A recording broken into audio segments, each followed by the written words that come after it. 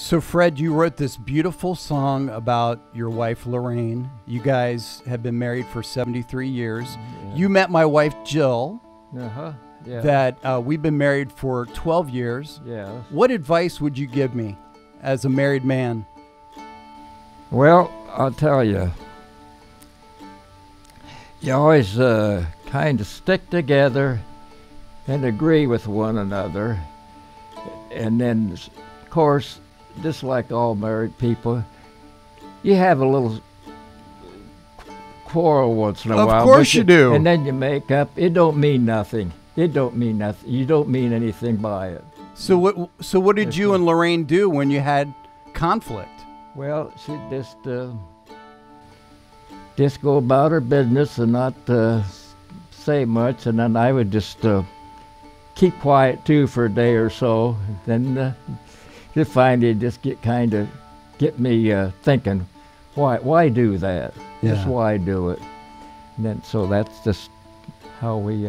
Did you guys get back together later and talk about it? Yeah, we were sorry. We told one another. Yeah.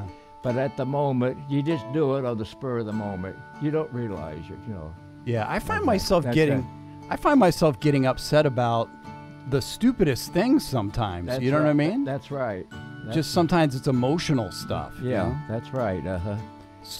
Do you have any advice on like being romantic dates?